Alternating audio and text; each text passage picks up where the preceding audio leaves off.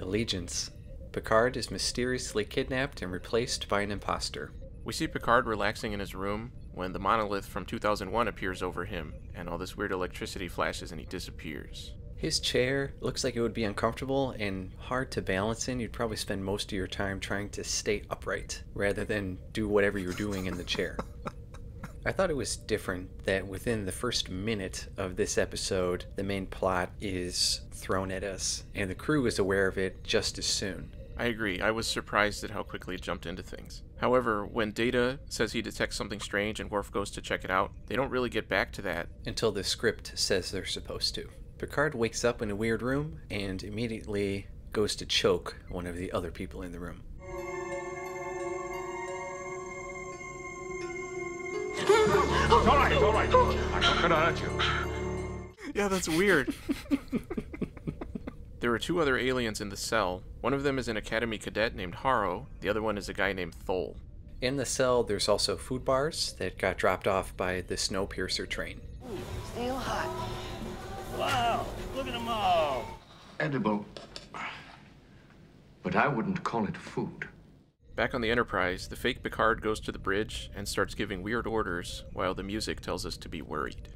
There will be no further communication off this ship without my prior authorization. Come on, now, may I have a word with you?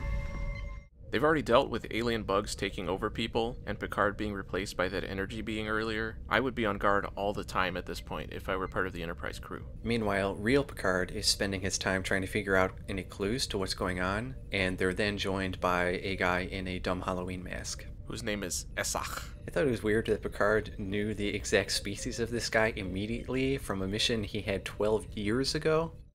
I visited there 12 years ago while commanding the Stargazer. I think I'd remember meeting guys who had such a weird face and teeth even less practical than the Ferengi. Fake Picard keeps being weird up on the Enterprise. It's funny to me that he's trying to preemptively mitigate any concerns, but he goes out of his way to pull each bridge officer aside individually and be as weird as he possibly can. Back in the cell, the prisoners explore cultural differences, and as usual their depictions are a bit simplistic, but it is still a huge improvement over how stupidly the subject has been handled in the past. I like how Thal talks about how his race, the Miserians, are peaceful with no enemies, but he's an egotistical dick. It's well known that my species possesses superior intelligence, and I am considered among the brightest of my people. They're also working together to try and get out of the room, and it's not going so well.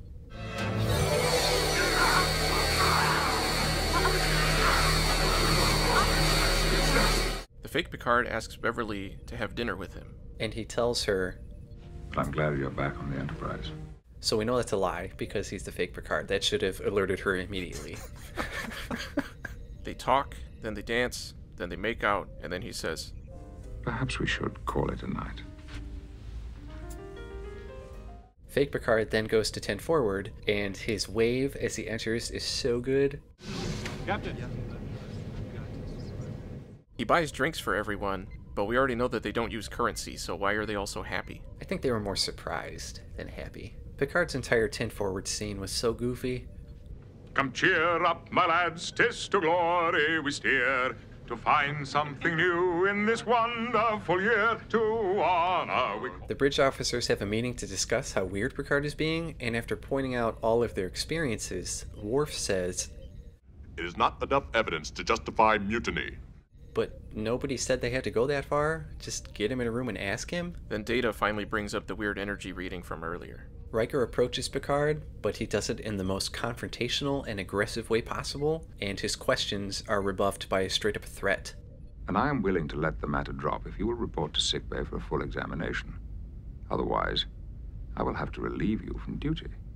Back in the cell, everyone there is starting to suspect everyone else of working with their mysterious captors, and they kind of go in a circle, shifting suspicion around between everyone. Picard has his suspicions about what's going on, but he continues to keep it to himself for no reason other than the episode isn't over yet. At one point, Haro speaks up for Picard, and I like that she mentions the Mintakans from the episode Who Watches the Watchers. The primitive culture on Mintaka 3, the Wagner creatures in the Auric Nebula. He then adds another incident to his list of heroic achievements, and the camera gets suspiciously close to his face. Back on the Enterprise, the fake Picard puts the crew in immediate danger by ordering the Enterprise to get too close to a pulsar, which would expose them to intense radiation. So Riker takes command away from him. The real Picard determines that their abduction is an experiment to test their reactions to strenuous scenarios, and he calls out Haro. It's a laboratory maze, a carefully structured test. It's an experiment to see how well we react under pressure. Starfleet has classified the core Caroli 5 plague as secret. No cadet would have knowledge of that incident. Haro then pulls a Raiden and turns into energy things that separate into 3 aliens. The aliens, a race called the Deus Ex Machinas, reveal that they just study whatever the they feel like without any explanation other than we just study whatever the we feel like. And because this episode has gone on long enough with all this dumb shit happening, Picard gives it the final kick out the window by saying, "We now know of your race, and we know how to imprison you. Bear that in mind. Now get off my ship." So none of it matters, and it won't ever come up again. The end. I do like how they capture the aliens on the bridge to show them what it's like, but it's a useful ability they could have taken advantage of before, and I'm sure they'll never use it again. And to really show how weak this episode is, we get a throwback to Season 1 music when Beverly sits down next to Picard because she doesn't know it was fake Picard that was macking on her earlier.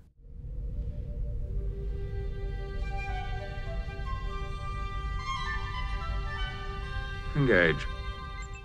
Allegiance. Overall, It's apparent that you didn't like this episode. I thought it was okay. I like the overall concept. It felt very Twilight Zone-esque to me. The stuff with the fake Picard was a little bit tedious, given that they've basically dealt with the same situation multiple times already. You would think at this point they would have some kind of procedure in case something like this happens again. They don't even try to contact Starfleet and say, hey, Picard's acting weird. But the stuff with the real Picard in the cell, I thought was okay. I liked the interactions between everyone and the way they all had legitimate reasons for suspecting each other. I would give this episode a C+. I give it a D for dumb.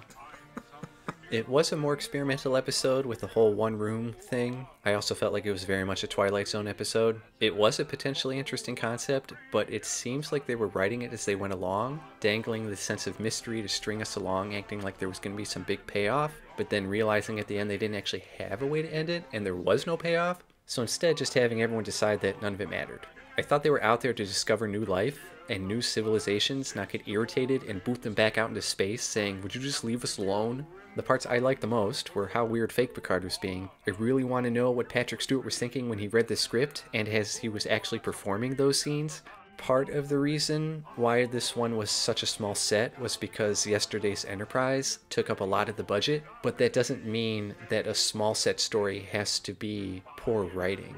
I did not enjoy it very much, especially after coming off of Sins of the Father, which was so good. We steer to find something new in this wonderful year. To honor we call you as free men as free, for who are so free as the sons of the waves. On the boat, on a ship.